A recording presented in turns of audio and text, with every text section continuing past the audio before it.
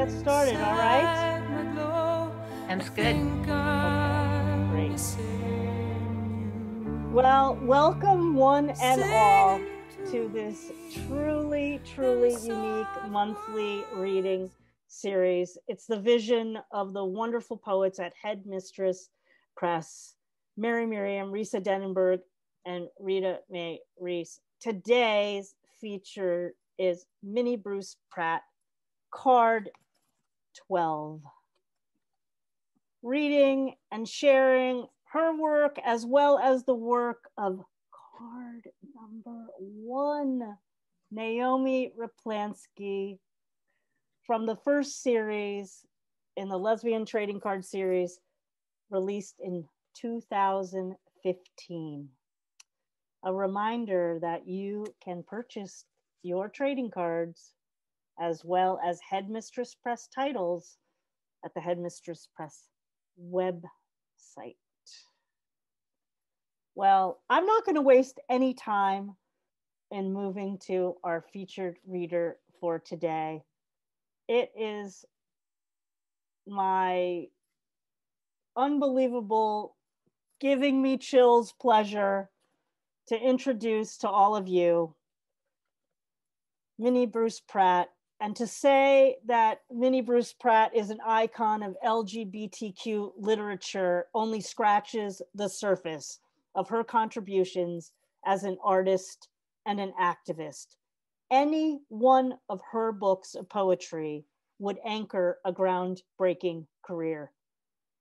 And she has 8 of them, including her newest, Magnified, a very fitting title, as each one of her books has truly expanded, magnified, and amplified our understanding prismatically of human experiences and existence. She is an anchor in my personal literary canon. And as I said, I could not be any more honored than to be hosting this program to welcome her today. Well, let me read the card for you, as I am accustomed to doing. Minnie Bruce Pratt, born in Alabama in 1946, Minnie Bruce Pratt came out as a lesbian in 1975, earned a PhD in English literature, and participated in the great liberation struggles of the 20th century, continuing on into the 21st. Years in Struggle, co-authored, was chosen as one of the 100 best lesbian and gay nonfiction books of all time. And Pratt has published, says 7 on the card, but now 8 books of poetry, including Crime Against Nature from Firebrand Books, 1990, which was chosen as a New York Times Notable Book of the Year, the Lamon Poetry Selection by the Academy of American Poets, and the American Library Association Gay and Lesbian Book Award for Literature. That's just one book, my friends. She received the Lambda Literary Award for Poetry for The Dirt She Ate from University of Pittsburgh Press in 2003. The New York Times Book Review called Minnie Bruce poems original, startling, and Publishers Weekly called them hard-edged and provocative, dealing directly and explicitly with issues of anger, shame, sexuality, and injustice. It is my great, great pleasure, honor, fill in the blank word. There are not enough that I could say to welcome Minnie Bruce Pratt. Thank you, Sandy. Thank you, Sandy. And you can hear me okay, yes? Great. Well, I'm very humbled by that introduction. I'm really happy to be here. It's such a hard time in terms of isolation. So many thanks to Mary Miriam, Risa, Sandy, all the collectible folks, the collectible folks, and Headmistress Press for getting us together. I was so honored to be one of the batch of 12, to be with Audrey, to be with Judy, right? And of course, all the others in that batch, but to be with Naomi, right? So this is my box that I got sent that I'm holding on to forever. So I wanted to talk first about Naomi and also quote some of her poems, and then we're going to listen to her actually read some of her poems. So the first and only time that I met Naomi and spent any time with her was in 2007. During Pride Month that year, the Lambda Literary Foundation held a celebration of historic writers at the LGBTQ Center in New York City. They called it Better Read Than Dead, R-E-A-D, Better Read Than Dead. We were all older at that point, not as old as we are now, though. Both Naomi and I were among the readers. We only spoke briefly, but we exchanged books.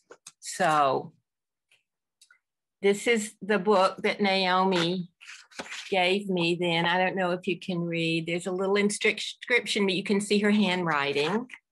And I want to say, Naomi, I don't know if you're watching now or if you will watch this on tape later on, but I want to send you my warmest greetings, my sisterly and queer hugs, and so many thanks for your poetry and for the example of your life lived with great integrity, grit, wit, passion, and radical political dedication.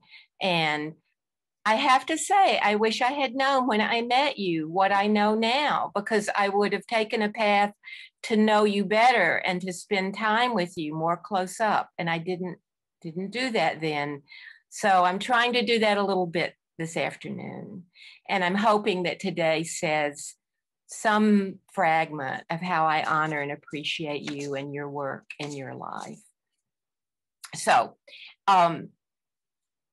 those of you who've looked at your cards know something of Naomi's story in her collectible cards. But to understand, one of the things that is said on the card is Naomi has been a warrior for justice.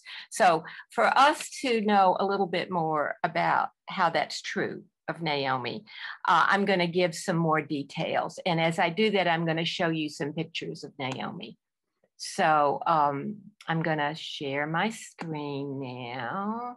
I hope I'm doing this correctly. Now, is that good? Yes. Excellent. Risa, thank you for that coaching. So Naomi was born to working class Russian Jewish immigrants in the Bronx in 1918. My mother was born in 1911. So that gives you kind of an idea of our generational span, Naomi to me. Naomi wrote her first poem when she was 10 in response to the movie Metropolis, which some of you may have seen. It's a very early experimental metropolis of industrialization. Her opening lines to that poem were, quote, "Hark, hear the bells' sad muffled roar, and through the open door come millions of workers with bodies worn. The overseers look at them with scorn." She was 10 when she wrote those lines. She continued writing poetry as a teenager. She grew up. For years, she worked in offices, on assembly lines, as a lathe operator. She did translations. She finally gained enough resources to go to UCLA. She became an early computer programmer. During the 30s and 40s, she just demonstrated against segregation. She picketed, leafleted. She was active in circles associated with the Communist Party, so much so that in 1949, the State Department took her passport away from her, so she couldn't travel outside the US. And then they didn't give it back to her until about 10 years later. So that would have been around 59 or 60 that she got her passport back. By the time her first collection of poetry, Ring Song, was published, which was 1952, and it was nominated for a National Book Award, she had been deeply immersed in left political and cultural movements for decades and had formed, whoops, sorry, I'm going a little bit too fast here, had formed deep, close literary friendships with left writers like Richard Wright, Bertolt Brecht, who she translated, and George Oppen. Her politics and her life as a worker are conveyed with characteristic, biting humor in her poems like, quote, grievances presented to the boss, the muse of lyric poetry by the International Union of Lyric Poets. That was one of her poems. Her style was forged in connections that she made between culture and class struggle. In the vernacular verse form of songs workers made up while bumming and hitchhiking for work during the Depression, poems rising out of African-American blues commentary in the South, and from resistance songs that emerged in movements against fascism. Her social activist poetry was first nourished, again, when she was 10 or 11, when she read copies of the socialist magazine, The Liberator, at her aunt's apartment. And at the time, The Liberator was featuring poets like Louis Ginsburg, who was Alan's father, Carl Sandburg, Jean Toomer, and Claude McKay. The themes of her poetry included, of course, women's liberation and freedom, intertwined with other struggles. Here is the ending of her long poem, Money Tree, to give you a flavor of that period of her work. So this is the last two stanzas. Now, when she died in pain. In honest sweat died she. Then with the special eyes of death, she saw the money tree. Its roots were knotted in her hands, sprang from her hands and hide. It was from herself, the tree grew fair and wide, while strangers plucked the last green buds before she wholly died. And of course, besides these poems around women's struggles, she published poems of lesbian relationship and queer life. And I probably shouldn't say of course, because in fact, in 1936, she published love poems to another woman in Contemporary American Women Poets, 1936. In 1951, she had a poem called Sightseers. And I really identified with this because I remember being in Durham, North Carolina in the 1980s and having this exact same experience when I went out dancing at the gay bar with my lover. So this is her poem, Naomi's poem, just a little bit of it. It was a stinging indictment of straight people who considered themselves the blessed and came slumming on Saturday nights to queer bars, which the poem characterized as the straight people seeing as the dance halls of the damned or a steaming underworld. And then Naomi writes how those straight people are baffled to see us, the queer people, dance exalted. And she says in this passage, I'm going to give you another look at her. She says in this passage, the straight people said, "We came down from our overworld to see them writhe, to hear their cries. But would they make of this a church and hand on waist bless each other?" So she's showing our world, our other world in 51, when of course, the sodomy statutes were still in place. People were killing themselves when they were arrested in Greenwich Village. It was 20 years, more than 25 years before the Stonewall uprising, and Naomi was writing these poems. So she published Ring World in '52, and then quite a bit later, she published The Dangerous World, which is when I met her, but she published it in '94. Ring World is a famous poem, ring song, I'm sorry. This is the last line. It really, to me, speaks of her defiance, her just unbreakable defiance. It was another answer to those who might try to destroy queer love and beauty. So in the very last line of Ring Song, she says, "When the cold does not destroy, I leap from ambush on my joy." And there's just so much, not only is there defiance in this, but it's also, you can just imagine her jumping into bed with her lover, right? So I want to read a longer poem of hers before I actually have you listen to her read herself.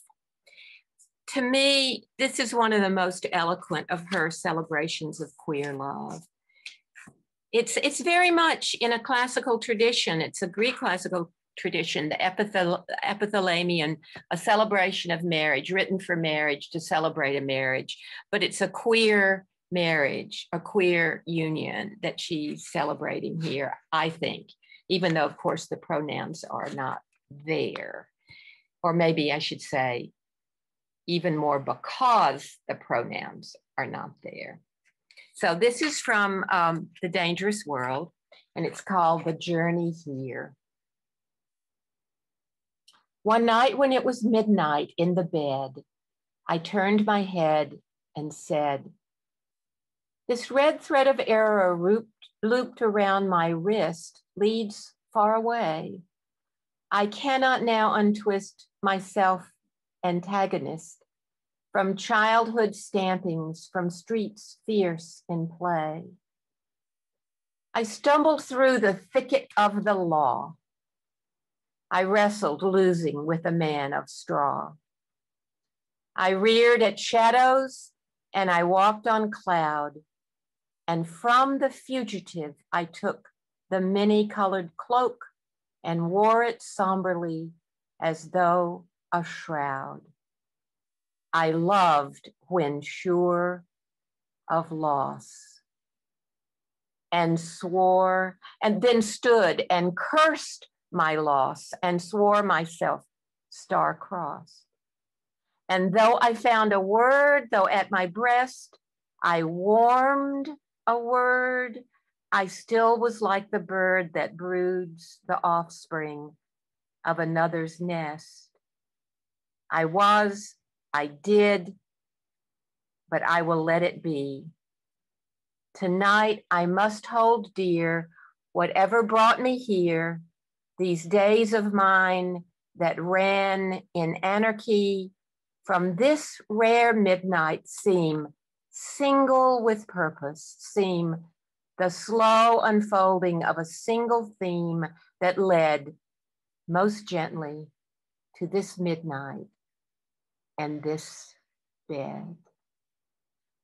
Yeah, I love that poem. And to me, it just resonates to me with those early days of mine where there was no surety that you would ever find that moment of coming to your lover in some kind of safety, out of all the pain that both of you had been through to get there. So Naomi did. I don't know for sure, but it always seems to me that poem could have been written about her lover, Eva Kolisch. Eva's in the foreground here in the picture, and Naomi's in the background.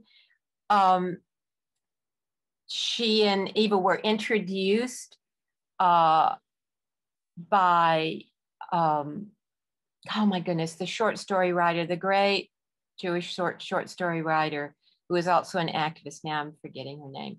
Anyway, they were introduced. They've been together since the mid 80s. Together with Eva, Naomi received the Clara Lemlich Award, which honors women who've worked for the larger good their entire lives. Here she is. This is last year. So Naomi is 102 this year, and Eva is about 5 or 6 years younger. I really love this picture so much because to me, this is the quintessential femme butch picture. It really is. You know, the other pictures of Naomi from her you know, the other pictures of Naomi sometimes soften that butch look. But to me, this is it. This is the moment. I really, really love this so much. So Naomi has lived through the Spanish flu, World War I, the Great Depression, World War II, the times of the Holocaust, and the Shoah and the Nakba. She's lived through the rise of the Black liberation struggle, the women's liberation struggle, the disability rights liberation struggle, the LGBTQ movement, and she has been an activist and an activist writer at every step of her proud, stubborn way. Now, what I want to do now is I have her reading 3 poems on video, and I'm hopefully going to be able to navigate that well. These are all from about 19, I think in the mid-90s, but you'll see the date is on them. And I believe they were recorded at the University of Pennsylvania, which had a literary recording program going on in the 90s. First, we're going to have the factory poem. And I think I have to start it and then share it. We'll see how that works. And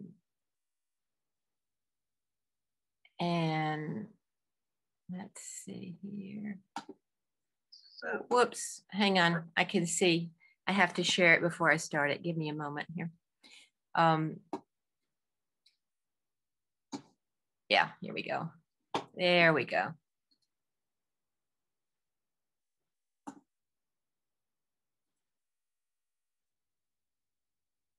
All right. Now, it's not letting me do it.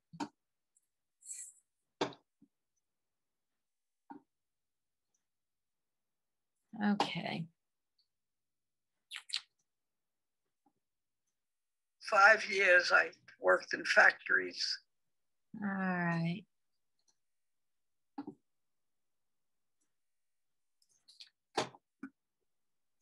Minnie Bruce, do you just want to play the audio then? Because I heard a little bit of the audio. Yeah, I tell you what, give me 1 minute. Let me just, no worries. I'm gonna get out of that screen and go back into it and then see if it'll let me share. No, all right. Let me play the audio and then I'll try again with another one of these. So she's talking to this young interviewer, and here we go.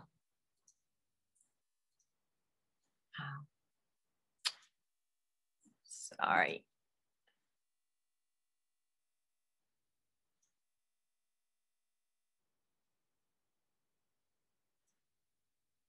Okay, sorry, my first question.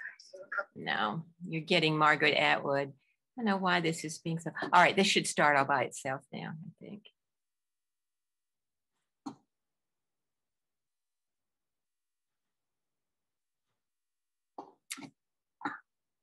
Let me give you some advice. Oh God, you're getting Stephen King. Heaven help us. All right. I'm just going to be patient. I think it's going to do its thing.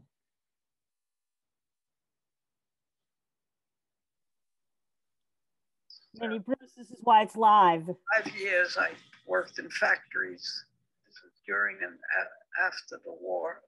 World War II, that is. Yeah. Not the Civil War. The tool bit cut, the metal curled, the oil soaked through her clothing. She made 600 parts a day and timed herself by breathing. And what she made and where it went, she did not ask or wonder, gone to rust or to machines of pleasure or of murder. She dared not quit. She had seen those who fought like jackals over the carcass of a rotting job. Cold depression weather. As if each payday would repay, as if she'd live forever. She wished away the newborn week and wished the day break and wished the daylight over. Evening bell, you I long for with such restless longing, come straighten my shoulders and deliver my hands.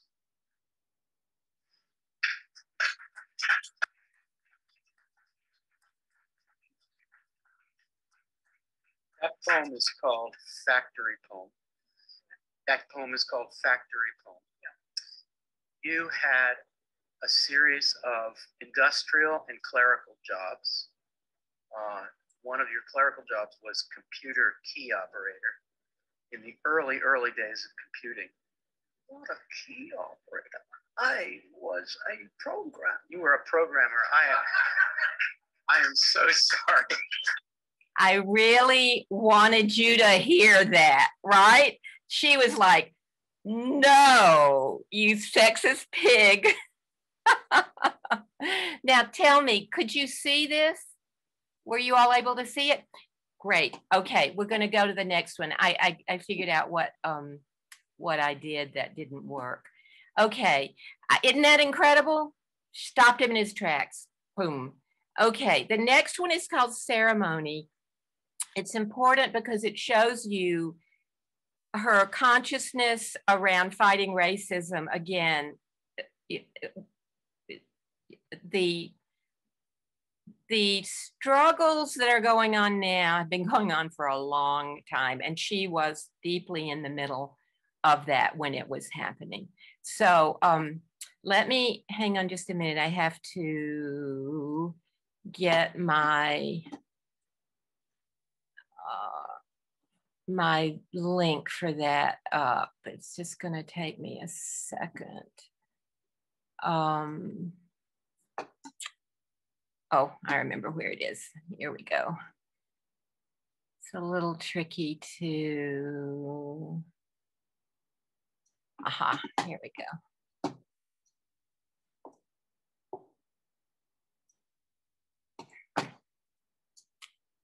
All right.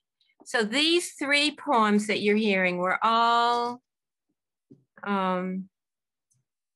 part of The Dangerous World, but they were also, I believe, part of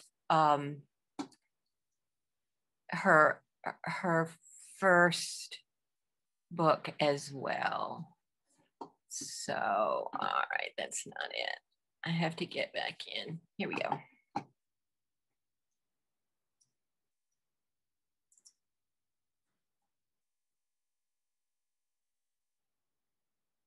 All right. This is going to be Ceremony.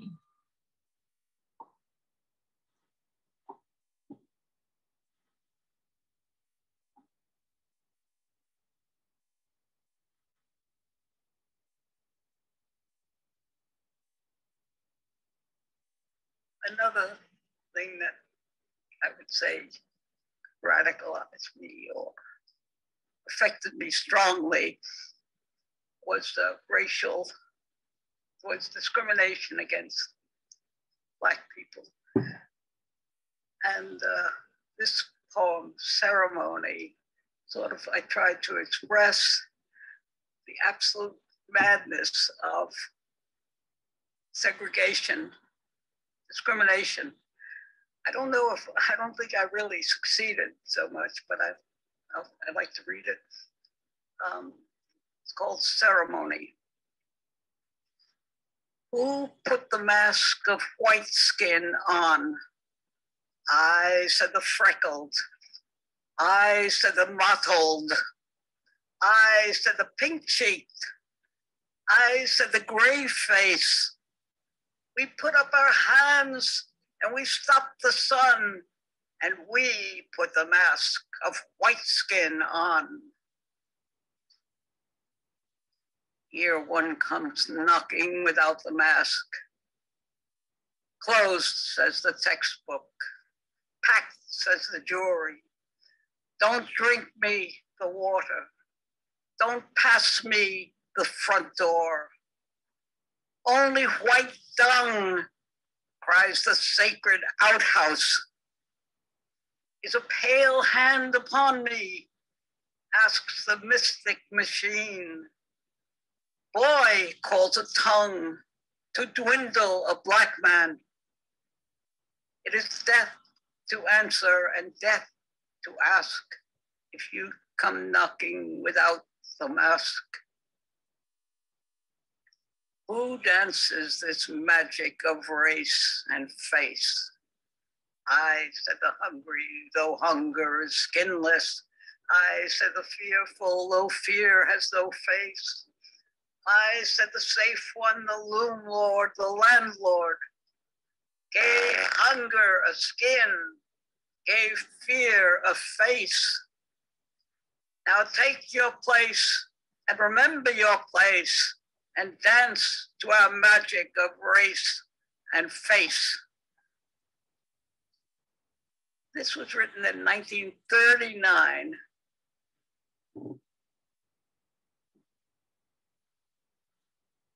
I won't give you his comments. That was recorded in 2016. So the Black Lives Matter movement was in full motion at the time that she was reading it. I've got one more.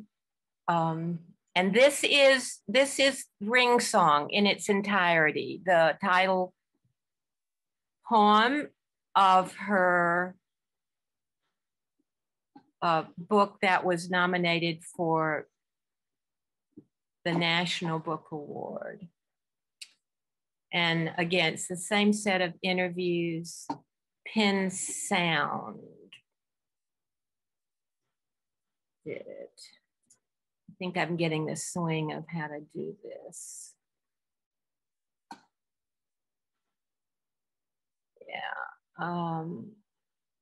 All right, just a minute. It's the title poem of the 1952 National Book Award nominee, Ring Song. Yeah, but the poem is written at 44 earlier. Right. Saying the poem was written in 44. Yes. Okay, hold on to your hats, everybody.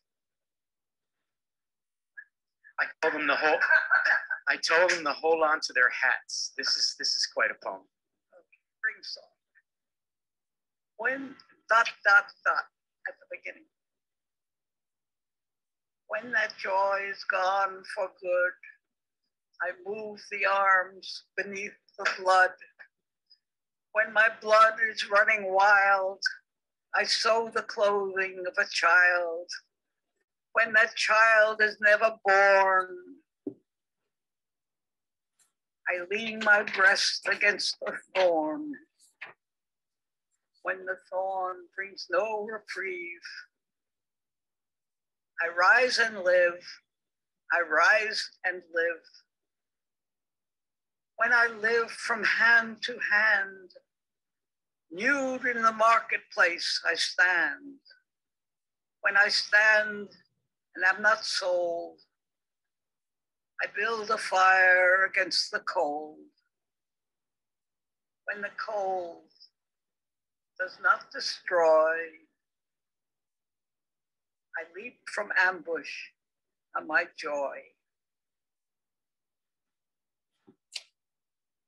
Oh my goodness. Yeah. Oh my goodness. Yeah. I just identify with that all so much, so much. So that's Naomi. That's Naomi. Yeah. 102 and still loving and living and yeah, fighting. Yep. So what I'm going to do now is I'm going to move into my own work, but I chose the work that I chose what I was going to say and what I'm going to read as a way of talking about my connection to Naomi. So I'll move into that now. So let me make sure I've got my ducks in a row here before I do that. Give me one minute.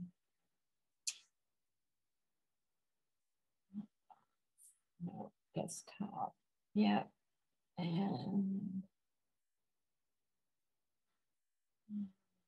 collectibles.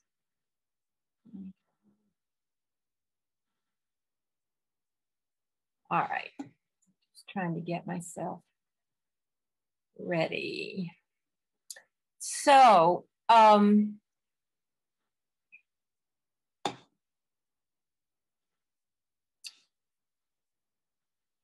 the Lambda event where Naomi and I met was, as I said, was advertised as Better Read Than Dead, READ, but actually for Naomi and me, it was really Better RED Than Dead. Yep, that's it. Better Read Than Dead, because we both belong to a long tradition of left, queer, anti-racist, pro-socialist poet activists, which is not the most visible part of our queer poetic tradition, but it's very distinctly there.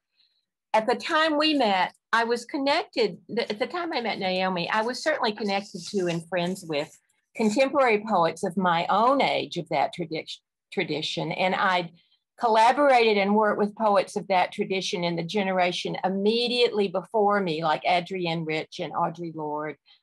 But for Naomi's even earlier generation, my only connection had been through the reclaiming of women's history, radical women's history that women's liberation had brought forward, and which had alerted me to the work of writers like Tilly Olson, I Stand Here Ironing, Yanandio, and so forth. Tell Me a Riddle.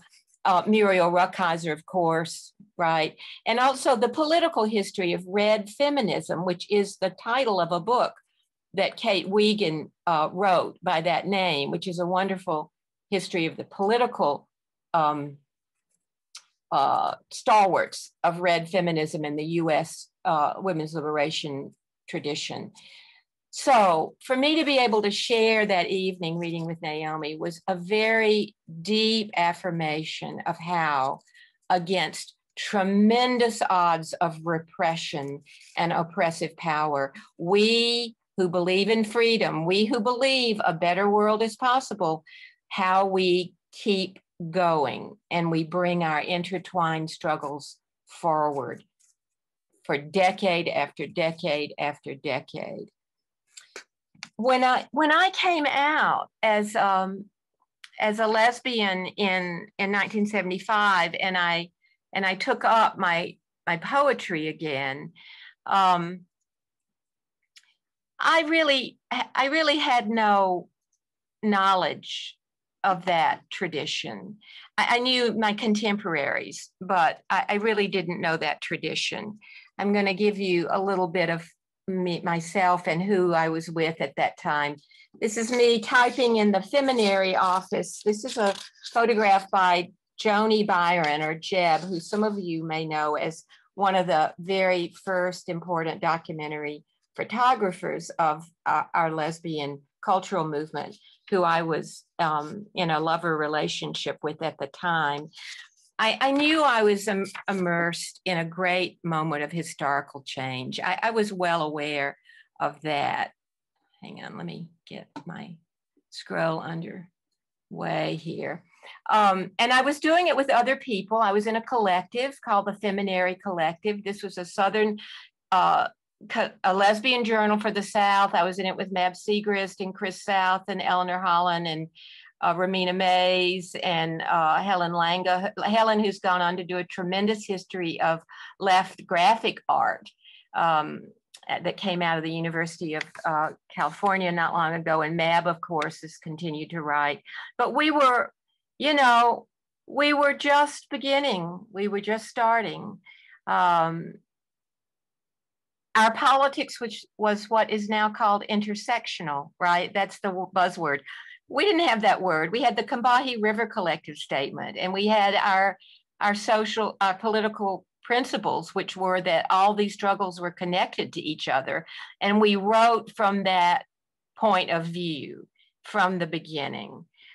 We knew we had to fight on all fronts and that all struggles were connected. So I don't know, I just love this. This was the first issue of the Feminary Journal. And it shows Alabama and Georgia kissing. I don't know if you can see that. I really love it.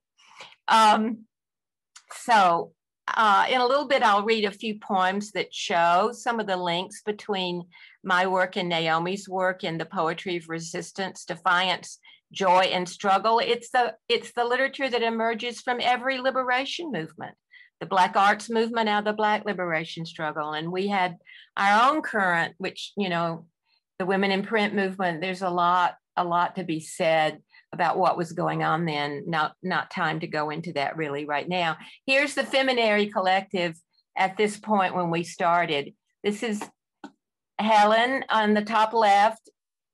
She's doing a spider web with string. This is me. Eleanor Holland to the right. Chris South down here with her knees clasped, and Mab Segrist sitting in the foreground. We're on somebody's back porch in Durham, North Carolina. So I started really writing seriously, and Crime Against Nature, about my journey as a lesbian mother. This is where my poetry entered the struggle on a national level. These were poems about losing custody of my children as a lesbian mother. To my shock, and really the shock of everybody that I was doing political work with, it won this major mainstream book award, right? And I found myself caught up in the culture wars of the 1990s, being denounced as a pornographer on the floor of Congress by Senator Jesse Helms, who was my senator at the time, you understand. So I want to read you, this is, you know, writing is not political activism directly, but it can be of much use in the service of direct action. And this is a moment when that was happening. This is a demonstration in front of the National Endowment for the Arts building in Washington, D.C. That was when they were cutting funding for the arts on the grounds that feminists, lesbians, gay men were writing pornography because we wrote about our sexuality and our sex and gender. And this is my poem. Somebody made it into a sign to hold up at the demonstration. It's not from Crime Against Nature. It's actually from my first book, We Say We Love Each Other. It's about, you know, going down on somebody with anal sex. And they're like walking around in the front of the NEA with this poem of mine. I don't know, one of my happiest moments as a poet, I have to say. Let me read to you. This is, let me just say before I read these two poems, this is from the reprint of Crime Against Nature. It's a new edition, and it is a comment on, just like Headmistress Press, just like the work that you all are doing, the way the literary movement continues into the present day. This is an edition that Julie Enzer, who is the editor extraordinaire of the still publishing Sinister Wisdom, lesbian journal. This was in her Sapphic Classics series, which is ongoing and well worth taking a really great, careful look at. So let me read just two short poems from Crime Against Nature. Justice come down takes on particular irony when you consider the kind of attack the poems were under from the highest levels. Justice come down. A huge sound waits, bound in the ice, in the icicle roots, in the buds of snow, on fir branches, in the falling silence of snow, glittering in the sun, brilliant as a swarm of gnats, nothing but hovering wings at midday.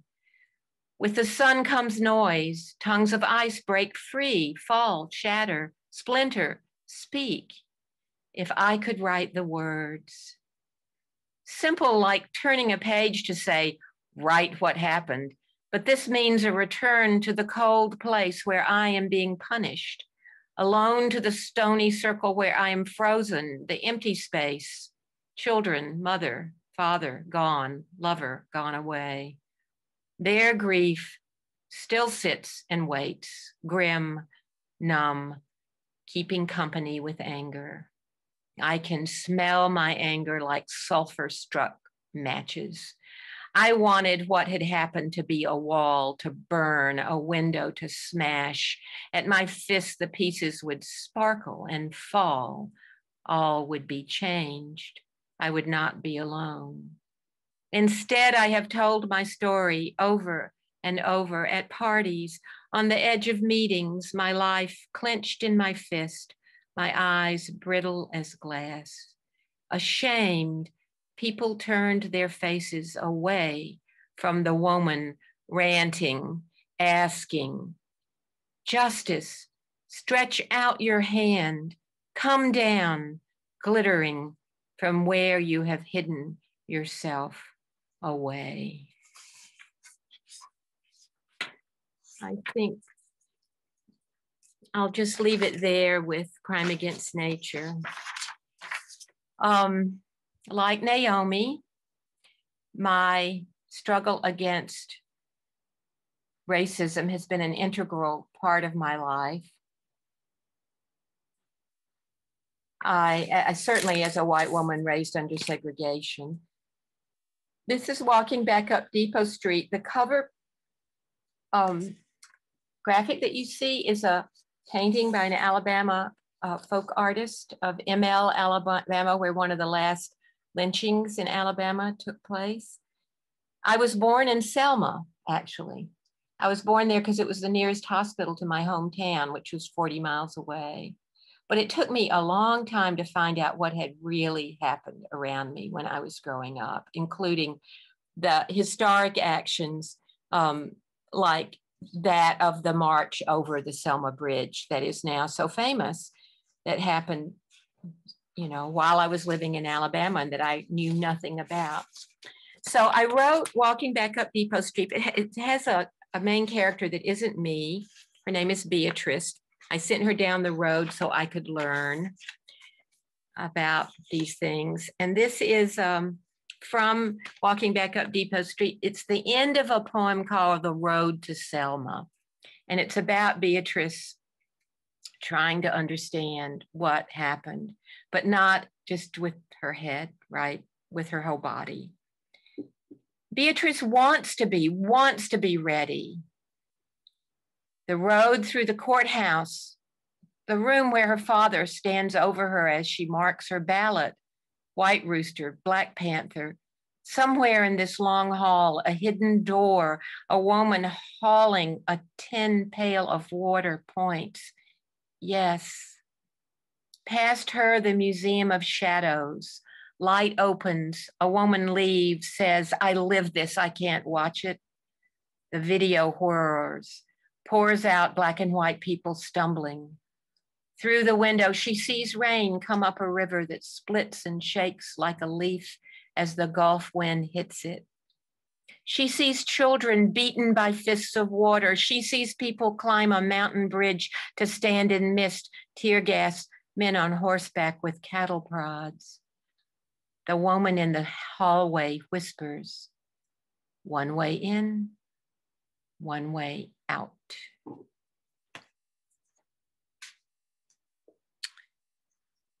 In my late 40s, I finally read the Communist Manifesto.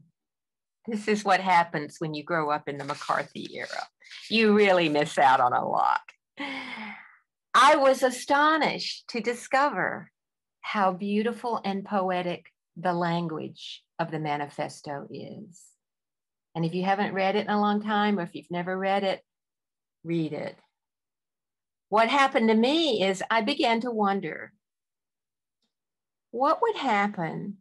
I said to myself, if economic theorists like Marx and Engels can write poetry like this about economic ideas, what would happen if I, as a poet, began to write economic theory as lived by everyday people? And I started at about the time that I met Naomi. I was starting to work on these poems that eventually became Inside the Money Machine, which is, you see on your screen. The graphic is a picture that Leslie took on 7th Avenue in the West Village, actually right in front of what is now a library, but it used to be the Women's House of Detention in Greenwich Village. There's a special irony. You see the roses, they're coming through the fence that's around what used to be the prison. And so it's looking up 7th Avenue, right there at the old prison. So I want to read you a poem from Inside the Money Machine, where I'm giving it my best to try to convey a critique of capitalism as a socialist, as a communist, without using any of that economic language, but actually showing what happens to us when we live in this system. As Naomi did in The Money Tree. You know, when she wrote The Money Tree, the part that I read you was about the way that our bodies produce profits in the money tree. Out of our actual physical selves, we are making that money for the people who pluck the green buds from us. So I wrote a whole book where I just ran around, walked around and watched people and thought about people and looked at how they were doing their work and how I was doing my work. And this poem I want to read you is about when I got fired. And I'm thinking about it a lot these days because so many people are out of work, right? Getting a pink slip. I should say here, I've spent all of my life, all of my working life as a part-time contracted adjunct teacher. When I started teaching at Syracuse, I was still on contract. I had to renegotiate my contract every year, every 2 years, every 3 years. I was paid better than most of the grad students. I wasn't a grad student. I was paid a lot better than they were, but I still was on sufferance with my contract, right? This isn't about Syracuse. This is about the school where I taught before that. Getting a pink slip. Mine is electronic. Item 13 in a memo, then the phone, and then the legal letter from the school's president. You'll be missed. He's misspelled my name. I read the letter once and again. The words don't change. When I tell people, either it's happened to them or it hasn't. Those inside the fence turning away, those of us outside in the line. The pink slip in the pay envelope, the words that say you're laid off. Fired, out of there like a shell exploding from a howitzer, canned like tuna or corn, dead, done for, shipped out on the next truck. Two women lean into each other, staggered by catastrophe. The plant fence out of focus behind them. They hold up a crumpled paper like the photo of some beloved lost to murder or to war. The evidence of what lived a few minutes before. My job, my other self.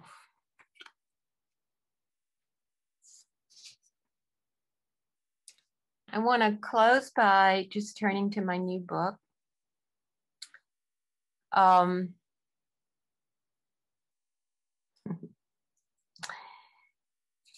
We're living in a time of crisis. You all know that. Global pandemic, global economic crash, renewed attack on people of color, workers, queer people, women, people living with disabilities, immigrants, so many painful losses. What Naomi put into her poems, what I know from a life of struggle, is that only the determination and organizing of those of us who are the most vulnerable can turn our lives around. My life with my beloved Leslie Feinberg, another revolutionary, taught me so much about living in the struggle. This is from 1994. We were outside the gates of the Michigan Women's Music Festival at Camp Trans, protesting the then exclusionary rule there about no gender nonconformist allowed. We finally were allowed to march inside Camp Trans that day. It was a long, complicated thing that I won't go into. But of course, what was so astonishing was that not surprising, when we marched, those of us who were marching from outside at Camp Trans, when we were marching, we looked just the same as the people who were inside in all our variety and wildness and everything, genderedness and all kinds of things. You couldn't have told the difference between us all. Oh my God, what a moment that was. Anyway, Leslie was very sick for a lot of our time together, and she died in 2014. I carry forward what her love and her revolutionary determination gave me. And over the years, I wrote this new book. It's called Magnified. There's a little bit of information there if you want to know more. I wrote poems for her while she was sick, not all about illness, just for her. And I wrote some after she died, and they're gathered together in this new book, Magnified. This is her picture. This is Niagara Falls. This is the edge of Niagara Falls. We were on the Canadian side. There's a little low parapet, and then there's something called Table Rock. Leslie climbed over the parapet and leaned over the falls to get this picture, right? So this is the mist below, and this is the actual edge of the falls, right? So I'm just going to read,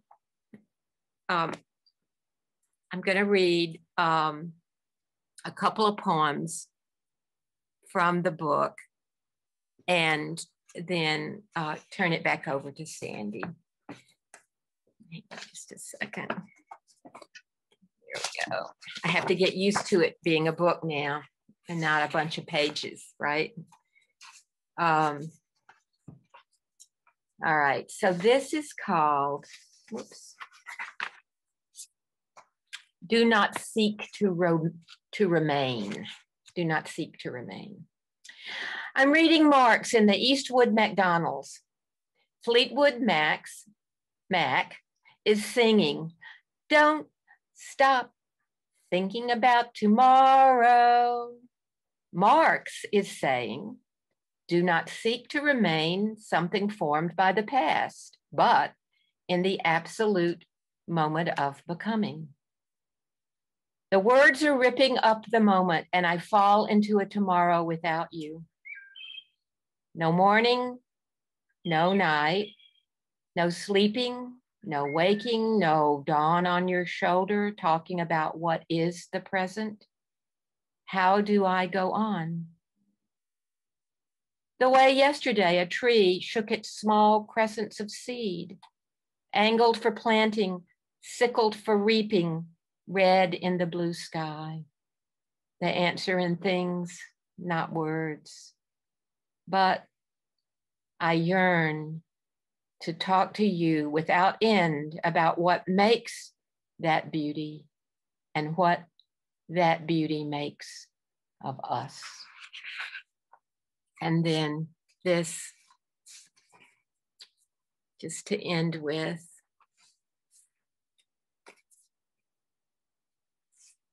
it's called Sweet Sweat. And this is particularly in honor of the Naomi who wrote love poems to women in 1936. East along the line of apple trees on Hawley, the skin of the petals translucent in the sun, early, the body and arms of the trees gleaming through. I come closer and press my nose into the blossoms, the fragrance of your skin, faint, sweet sweat, as if salt and all the minerals of the earth are called up into you and alchemized by you, breathing out through every pore what you've lived, your love, your chemistry, your history, the smell of your skin. Thank you. Thank you.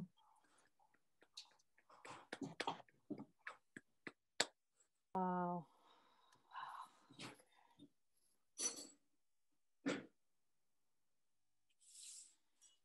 Folks, how about we just take a moment and unmute and show our appreciation before we continue.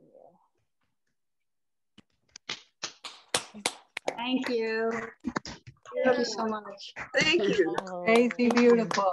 thank you. Thank you. Astounding. Thank you. Suzanne, I see you. Kali, I see you. I see you. Yeah. I see so many people. Thank you for being there. So many. Breathtaking. I just want to say to Miriam, behind you, when I was reading, you heard a little bird song. That's my Audubon clock. That was the wood thrush. And Mary published the poem about the wood thrush singing in, yes. That was the first time it was published anywhere. Mary published it. Yes. Well, Mary and Headmistress Press, continue to publish in that struggle. They continue the legacy. They continue to lift the voices. I want to thank you, Minnie Bruce Pratt, today for sharing your insights about Naomi Replansky's intrepid full life of poetry and activism and loving, and of course, as well as your own of the same. Your quest for justice everywhere you've turned and loved, and yours in struggle. And if we do our work, it becomes ours in struggle. And again, for those who appreciate what Headmistress Press continues to do.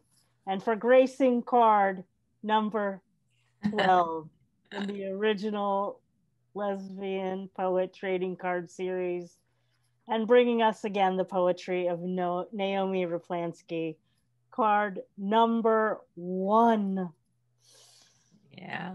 My friends, if you'd like to own your own sets of cards, look, you can be like Minnie Bruce Pratt. I saw she has the cards. You can be like Yeva. I know Yeva's got every single set.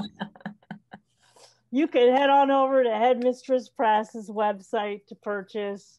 They make incredible, thoughtful literary gifts for your favorite poetry-loving LGBTQ-loving human. And how about a great birthday, anniversary, belated Valentine, or happy Women's History Month gift for your favorite lesbian? Send her a set paired with a book by her favorite writer. So fun. Okay. But seriously, folks, let's move now to our open mic. Yeah. Yeah. Well, we've had a lot of winter around us in the US this week. Oof. But today we have a winter wonderland of poets. I'm going to introduce each one of these remarkable people today as they read. And first today, we have Netti Covrigaru, who is a gay trans American Israeli writer and photographer. She is a Lambda Literary Fellow and has an MA in Holocaust Studies. Their poetry, nonfiction, and essays have appeared in Peach Mag, Yes, Poetry, and Hey Alma, among others. Annette's debut chapbook, Reality in Bloom, from Ursus Americanus Press, was released on the last day of 2020. How about this fact? They live and roller skate in Brooklyn. I do. I forgot I was unmuted. I was just kidding. It's all good. Thank you so much for inviting me to read. Thank you, Minnie Bruce, for your wonderful reading and poetry, and then also introducing me to Naomi Replansky. Like, that was such a joy. I'm very, very honored to be here. As Sandy said, my chapbook, Reality in Bloom, just came out, and here's a copy of it, the cover and everything. I think I'll drop a link in the chat for the book, but I'm going to be reading a couple of poems from this book, and then one more like flash prose piece, if I can fit it in, all in. So this poem's called When I Interrupt Easter Cookie Baking to Tell My Mother I Want Top Surgery.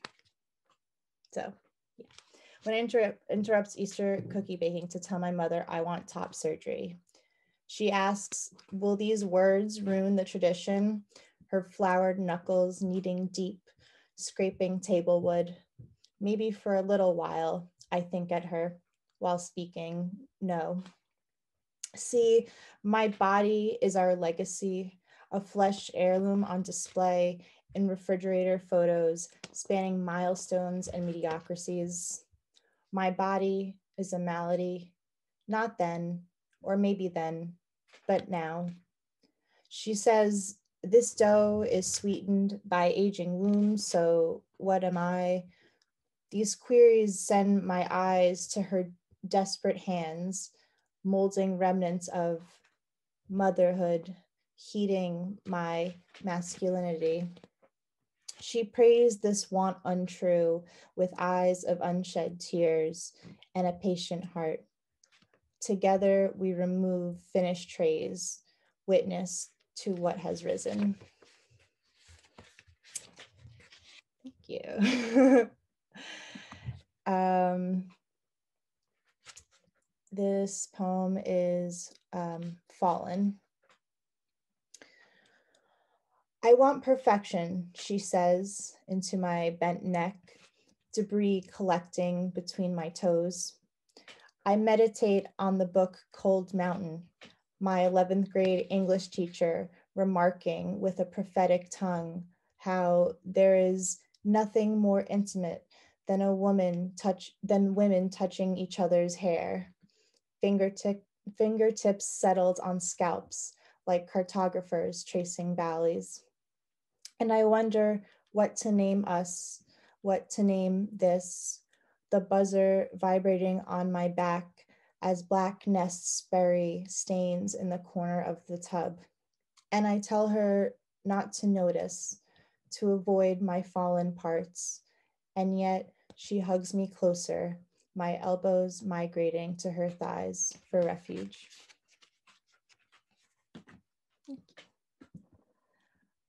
So those were both from my little chapbook, and that should be, I think the link just went through, if you're interested. And yeah, this last piece is a flash prose piece that came out in the journal Lunch Ticket pretty recently. And this, actually, I could probably send that as well if you want to read along. So it's the first piece is called June. If there's blood, I don't feel it. Something called providone iodine does the trick. Google names the reactions oxidizing and chemocauterizing, prompts continuous Google searches until I near satisfaction. All I know is I got a C in high school chemistry and what worked fucking hard for it.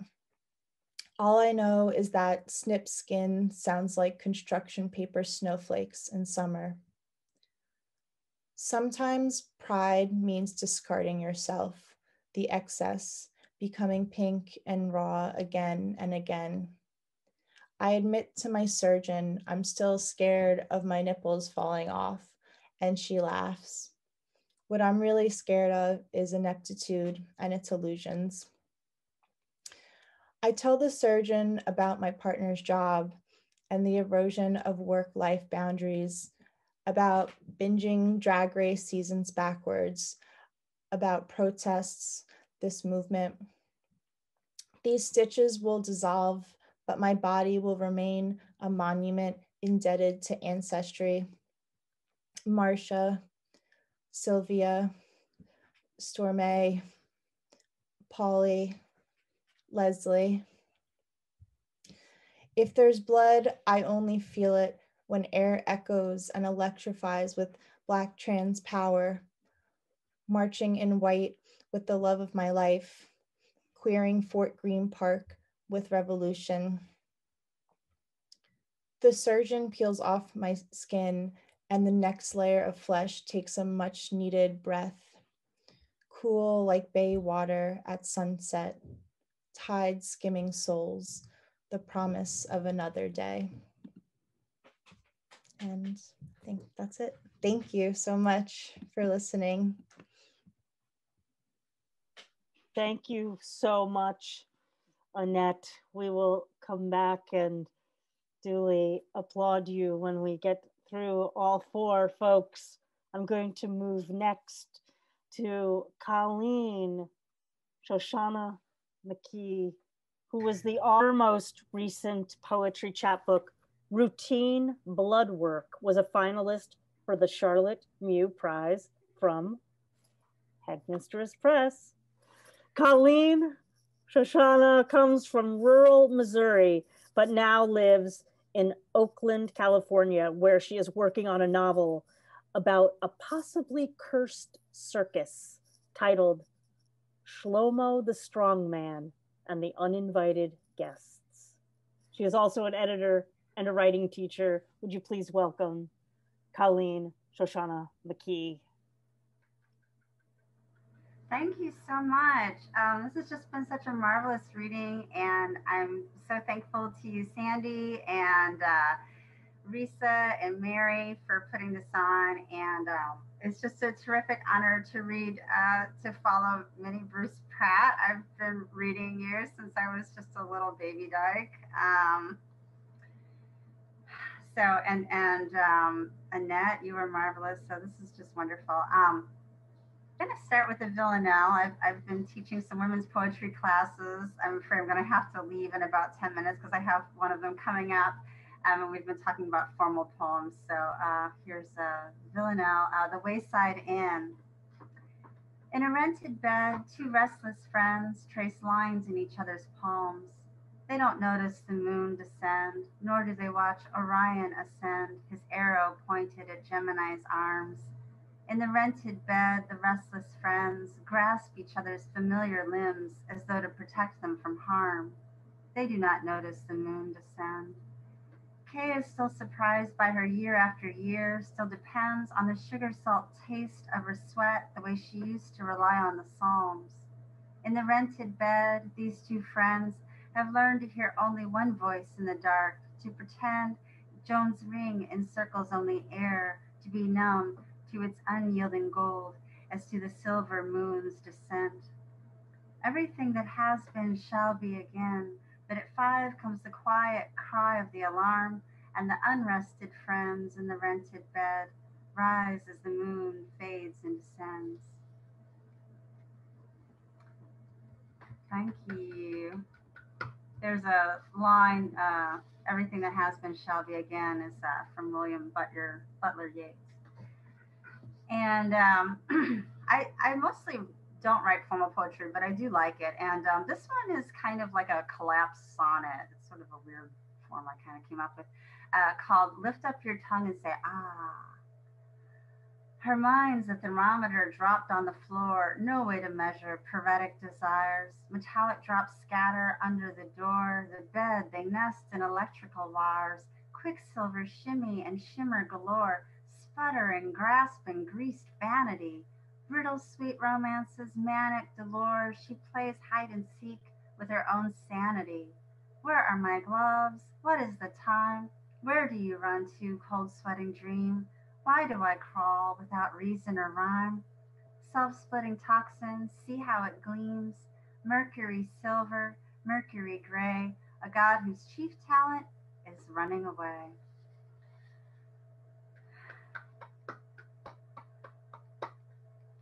Thank you, and I'll read one more. About half of the poems in here are fictional, but fortunately or unfortunately, unfortunately, this one is not. This is called Just Before the Wedding I Do Not Want to Attend. On the wide rolling grounds of a schoolhouse, bounded by ferns and wild bamboo, I wear a feather in my hair at the request of the bride. My high heels sink into Oregon mud. Over the crowd, the ocean purrs. 2 months after the death of my old flame, ankles aching, I endure well-wishers who ask, when will you marry? I smile and nod politely. The creature in my chest grows claws. I wander away from the crowd, away from the salmon and figs, from the chuppah, its red ribbons whipping the wind. I elude the bride, sick over split ends, and my dad, the wide-eyed groom, stout in his suit, galoshing around. My sisters do hair, they laugh, they dance, they do everything right. I wander off to a swing set, grip the cool thick chains, hold on to their rattle and wait. And with my spike heel, I scratch the name of my dead lover in damp summer sand. I bend into the wind, kick off those heels, and begin to ascend. On the upswing, I glimpse the ocean, a flat blue stripe, calm past the pines. Mountain jays bark at the sun. I pump, and my iris silk skirt billows over my thighs, sand grits between my teeth. Then, a sudden weight on the swing set, creaking, whooping. Who is it below? 3 old women, loud wedding guests, pointing their toes at the sun. They smile up at me, they rise. Our rippling skirts are silken flags, golden, emerald, alizarin, crimson. Corsages go flying and sandals thudding into the earth we leave behind. Thank you so much.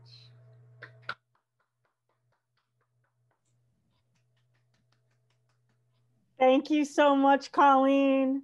I know that you have to dash off to teach, but I wanted to give folks if you want to hear more of Colleen's poetry, she's going to be reading tomorrow in Cultivating Voices Live Poetry, the weekly poetry, the other series that I host on Zoom to Facebook.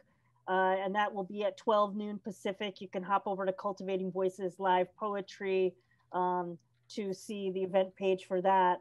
Who wouldn't want to hear more from Routine Blood Work? And I hope you have a great class, and I'll see you tomorrow. Thank you. Always a pleasure. Well, our next reader is Caroline Earleywine. I love the lilt of that. I love how your name rolls off my tongue. It's beautiful. Caroline Earleywine teaches high school English in Central Arkansas, where she tries to convince teenagers that poetry is actually cool. She was a semi-finalist for Nimrod's 2018 Pablo Neruda Prize for Poetry, and for the 2019 Vinyl 45s chapbook contest. She was also a finalist for the 2019 Write Bloody Publishing contest. Caroline earned her MFA from Queen's University in Charlotte and lives in Little Rock with her wife and 2 dogs. Her chapbook, Lesbian Fashion Struggles, was published by Sibling Rivalry Press. Caroline, you got a good nod from Minnie Bruce there on that title. So yes, thumbs up. Please welcome Caroline Earleywine. Thank you so much. Such an honor to be here. Thank you to Sandy and Risa and Mary for all the work that y'all do. And Minnie Bruce, what an honor it is to listen and learn from you. So thank you so much for that. And Annette, and yeah, thank you to Annette and Colleen. So I'll just dive right in. This is my book, chapbook, Lesbian Fashion Struggles. It's also, it's a painting from a local artist, and I love it a lot. So we'll just dive right in. This first poem is called The Only Girl Out at My High School. The only girl out at my high school wore a lot of black. Her pants were wide and bedazzled with chains. She had a lip ring, wore a rainbow of bracelets stacked to her elbow. I remember her walking down the hall with 2 girls, and I wondered if one was her love. I wondered if it was lonely, being a stereo of pride, bass booming, intimidating and loud, and all of the things girls weren't supposed to be in that small Arkansas town where kids debated over religion between classes, said women were supposed to be silent and gay people were going to hell. My parents told me to take a walk, not a stand, and I mostly listened. Slow danced at prom with my own shadow, my face a bouquet of scarlet anytime my name was called in class. I was a violin with the strings plucked out, a symphony of silence, exactly who I was taught to be. She was her own marching band parading down the halls, and even the religious ones respected her, liked her taste in music. I once sat with her on an empty stage after play practice and watched her go through a playlist on her laptop. I don't remember the songs, but I remember we laughed. I remember the way I felt awkward, but also excited, how I paid attention, like I was hearing an overture, collecting the melodies so someday I could sing them. All right. And this next one, if I have lesbian in the title of a book, I feel like I've got to address that. So this is called Ode to the Word Lesbian. They say you take up too much space in the mouth, all those awkward syllables fighting to be pronounced, the heavy L, the way the tongue must meet teeth to birth you. I once took you out of a slide about Audre Lorde because my students' laughter at your mention was so disruptive. Black, lesbian, mother, warrior, poet. I recited her quote about silence, the one that ends, "It's better to speak," and ignored the irony of my censorship. Lesbian, often rejected for sounding clinical. Your sound more like a diagnosis or medication with a slew of undesirable side effects. In 1925, you were a noun that meant the female equivalent of a sodomite, an inversion. When I was 13 and growth spurted above my classmates, a well-meaning man came up to us in the grocery store and told my father, someday a tall man is going to come and take her away from you. How could he ever have imagined you? The third section of your definition reads erotic, sensual, as if you were X-rated, a word that must be whispered, much too shameful to be said in broad daylight, porn shoved under the mattress.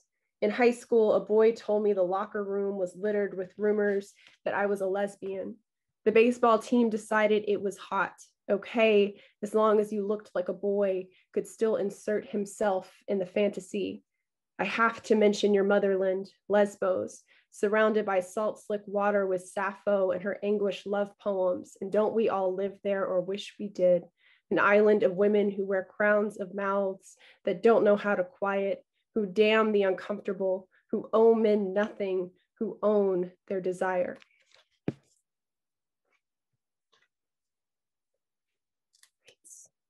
So I teach high school. And I'm the sponsor of our school's LGBT club, and this is for them. So this is called GSA. One girl lies and tells her mom she's in a culture club.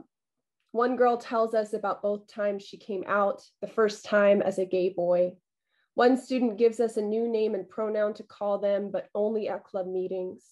One made rainbow cupcakes for a bake sale before her parents banned her from attending. One boy wears nail polish and eyeliner and reads us his poetry about boys and manatees. One student gifts us with a lesson on Black activists, on how intersectionality means no one gets left out. One girl wears a suit to prom. One boy hovers at the doorway. One girl wears a gay-themed shirt every day. Her favorite says, "No one knows I'm a lesbian." One girl puts up club flyers even if they get torn down. One boy keeps reminding us that a pride day at school is a bad idea, that people will say things. "I'm just being realistic," he says, but they put on their rainbow attire anyway. I watch them roam the halls from my classroom doorway, marquees of color splashed among the crowd. The day a student asked me in the middle of class if I was gay, I said yes, even though a teacher at a nearby school was fired for being a bride with another bride, even though later a conservative radio station would post my engagement photo online like a wanted poster. Who better to prepare me, to teach me how to live life outside of a closet than the same kids who clap every time I say my wife, who gather around her picture on my desk like it's a holy grail, who are so desperate for heroes, they wear pride flags tied around their necks as capes, become the heroes themselves. And I'll just close it real quick with a love poem. So this is a short one. It's called A Toast. Today we drink champagne for breakfast, straight from the bottle. Fry eggs and use the spatula as a microphone. Dance when the song demands to be danced to. You kiss me between laughter and we overcook the eggs. This week I picked a dress for our wedding and one for a funeral. I know it should feel wrong to dance, but nothing feels more necessary than to take another slice of champagne, spin you around and pull you in close, bury my face in your hair, let the toast burn. Thank you so much. Wow.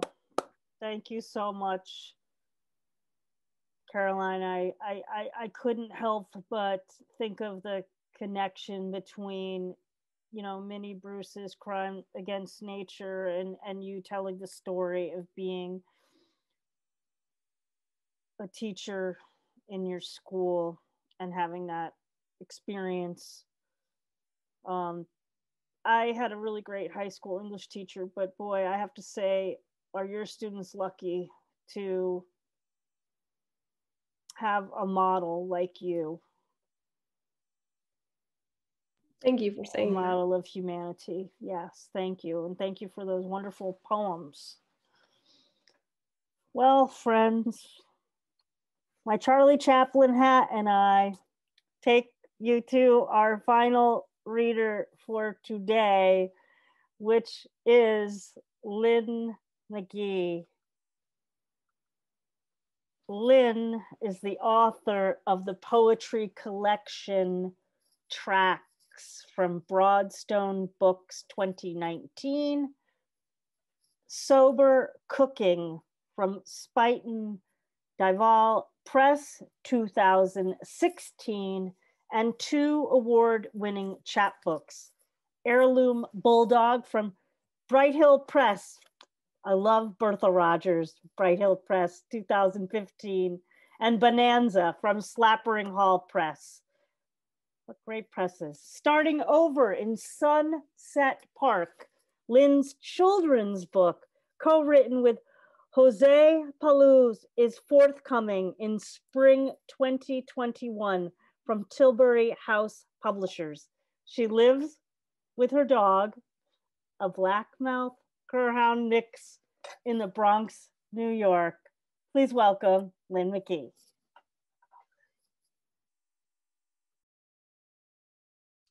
Thank you so much. I just feel very full right now. It feels very emotional. Sandy, you're just a great host always. You bring so much warmth to every event that you host. And Risa and Mary, your work is so important and I admire it so much. And Minnie Bruce Pratt, I just have followed your work and been so moved for it for decades.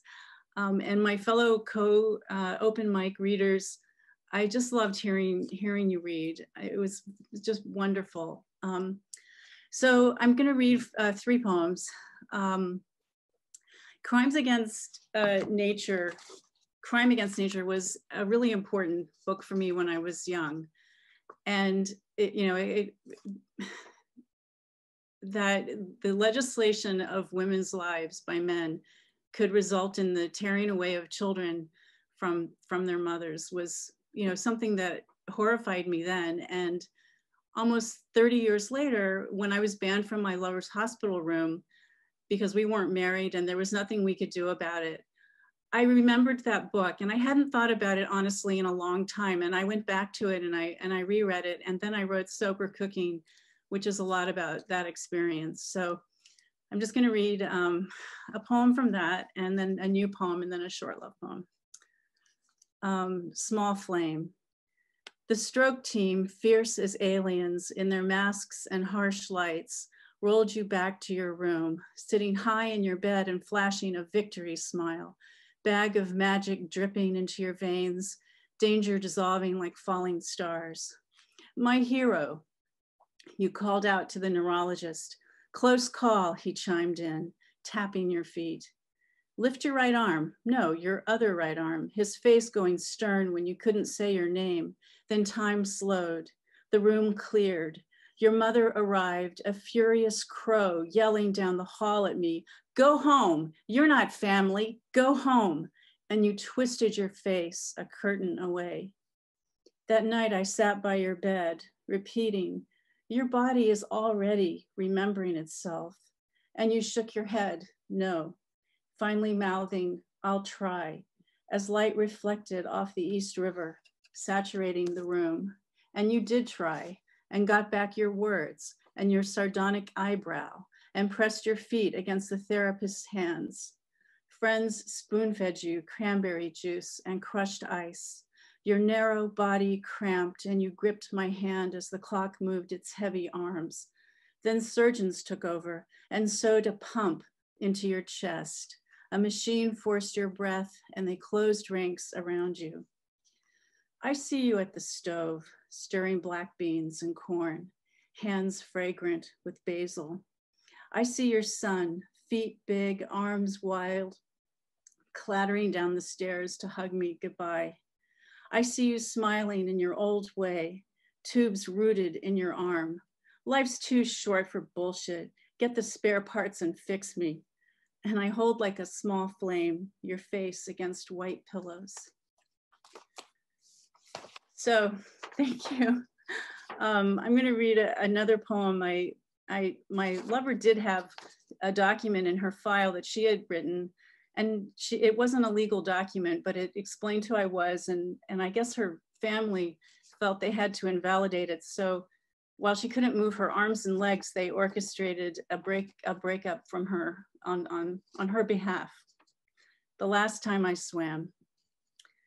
Your sister and mother wrote an email breaking up with me on your behalf and held the laptop yawning toward your face, propped on a pillow, syringe taped to your limp arm, tubes trailing up to bags of liquid going slack. Does that sound okay? Your sister asked. And that's all you would tell me, except that you were afraid of saying no with your child in their care.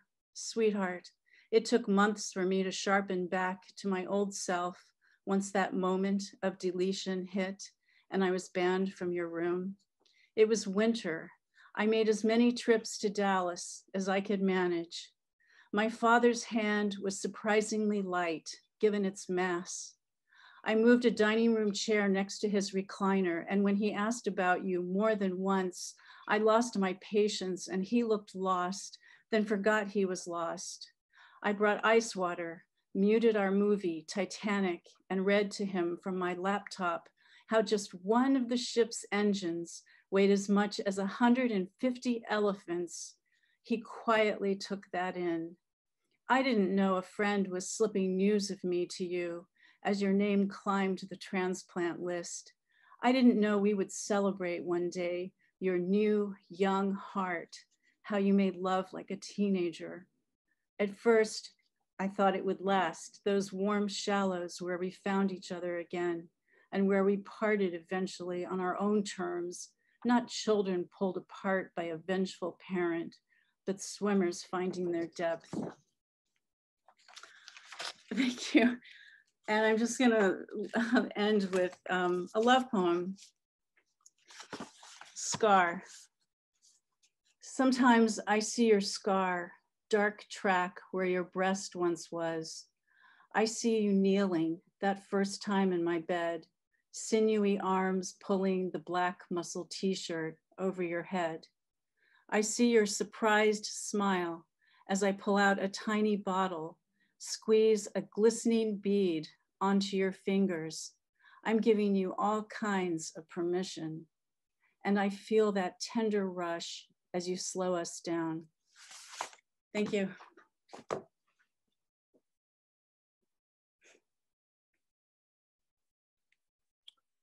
Thank you so much, Lynn. And before I have folks unmute so we could give everybody a round of applause, I just wanted to say that, you know, I can imagine that when Minnie Bruce wrote Crime Against Nature, you probably are hoping many years later that the strife in that book would not still resonate so vividly in 2021. And yet story after story tells us that we continue in the struggles of our lives, of the things that mean the most to us in our lives, you know, our families, our lovers, our children, and the literal legal struggles to continue. So I want to thank each of you for illuminating that today.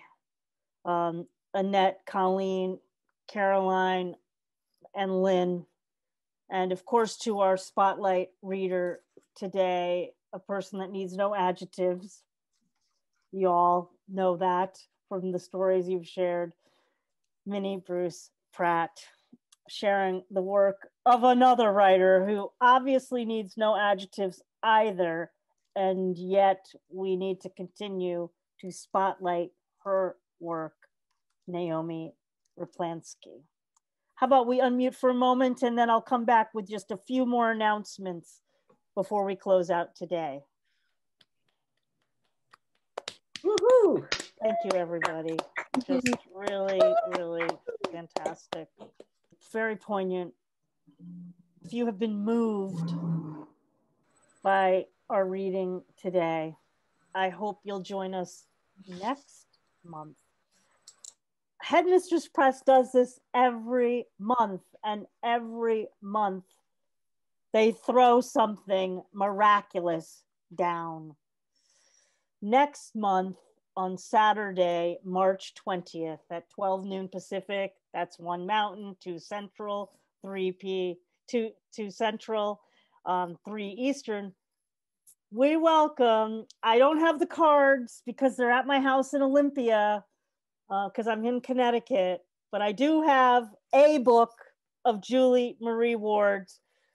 Julie Marie Ward will be sharing the work of the ever necessary and ever present Audre Lorde. And I remind you all to check your time zones for that reading. And a final reminder for today, of course, that at any time you can purchase trading cards and of course the books from Headmistress Press, all their titles. Well, this has been quite a day. I thank you all for joining me and everyone in our audience. And I am Sandy Yanone, host of the Collectibles here. My book is Boats for Women from Salmon Poetry. I host here the Lesbian Poet Trading Card Series, and also I'm the host of Cultivating Voices live poetry Sundays on Facebook via Zoom.